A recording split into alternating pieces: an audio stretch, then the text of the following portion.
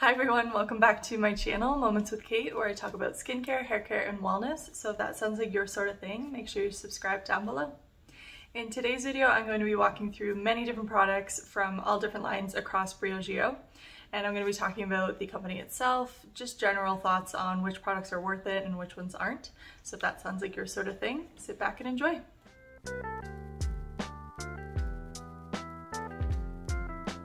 First, before we jump into the products, I wanted to take it back and talk about the company itself.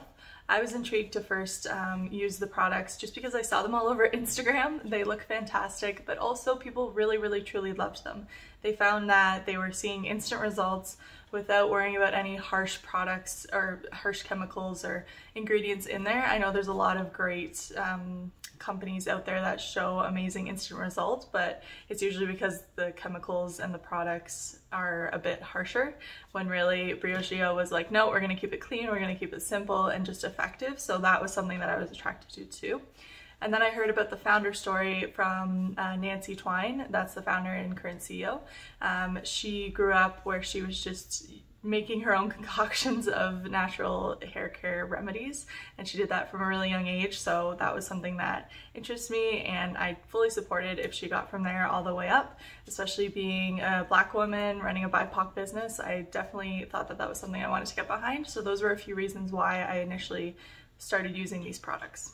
I'm going to be walking through 3 hair masks today, 1 deodorant, and then 1 curl defining cream. So kind of a range, and it's across all their different types of hair care lines. The first product I'll jump into is the curl defining cream. This one has amino acids and avocado oil, really nourishing ingredients. And what you do is you apply this on damp hair after the shower, and it really helps to eliminate a lot of the frizz and dryness that you receive from the shower, and also defines your curls. So this was something that I was very interested in. I generally have very frizzy, more so on the wavy side hair, and I like to define my curls and also nourish them. Sorry, my cat's running around. But that was something that was a goal for me, and so I wanted to pick this up and try it right away. The overall experience, I agree, is super nourishing. It's not like drying out your hair, giving that like stiff feeling to it. I hate when I put it in a product and it's just like basically gel hairspray. It's just like stiff and there's no movement, so this helps a lot with it. The only thing is, because my hair is wavy and I'm really looking for that curl definition, it's less on that side. I would say it's more nourishing than anything. So I do still pair it with something that has a bit more grip in it to keep my curls lasting all day. Next up, I'll talk about the deodorant. This is their natural deodorant, and it has tea tree and eucalyptus. So there's no aluminum, talc, or parabens. And the jury's out on whether aluminum is actually harsh for our skin and causes cancer. I'm sure it is harsh in some way, but there is no full universal results on whether or not it does cause cancer. But I thought, you know what, it doesn't hurt to just eliminate it from my deodorant, so I picked this up. And I also thought the scent was really fresh. I love tea tree and eucalyptus on a lot of things, so it does smell very fresh. It smells like kind of like aloe vera when you get out of the sun and you apply it on your skin. It smells exactly like that, so that's a bit more refreshing than like the super powdery floral scents that come with classic deodorant. And I actually switched to this one because I was using a spray deodorant from Degree, and just the aerosol like fumes that you would get off of it, I would cough every time I used it, and I was like, okay, this probably isn't good, so I better switch to something a bit more natural. And this one's great. I would say I only use it in the winter when I'm not leaving my house. It's been great for quarantine because I'm not sweating a ton, but I do find that this doesn't really help with eliminating odor.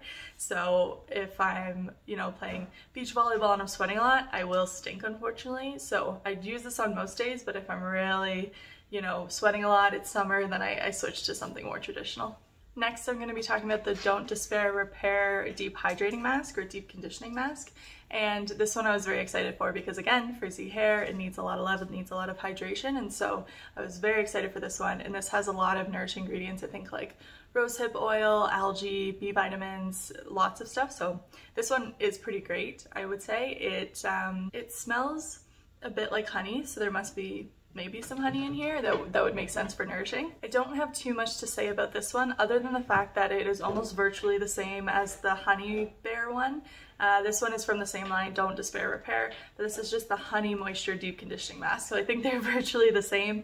I sort of put them both on my hand last night in the shower, and same consistency, same everything all around. So I'm sure there's a bit of a difference. This one smells a bit harsher. I like the smell of this one a bit more, but as far as the effects go, they're virtually the same. This one I think sold out everywhere, I'm sure because of the packaging. I know I was a sucker for the packaging. So if you're like, oh my god, I want to try this so bad regardless of the packaging, this one is pretty similar.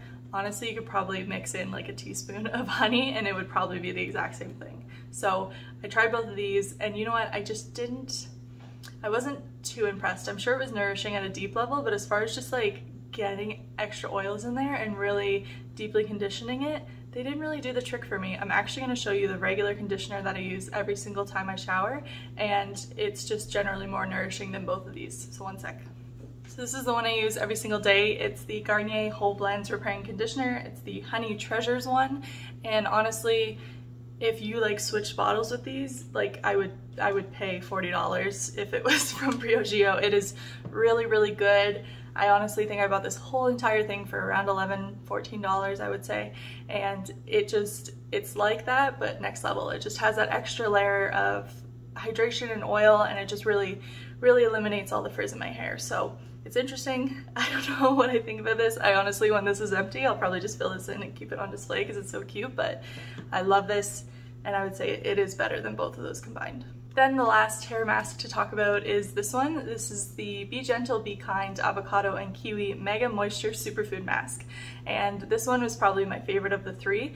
It's a bit more nourishing, but I think just the overall experience I like more. The full size comes in a jar, so just keep that in mind if that's something you like or not. But the smell alone is what I would pick over the other two.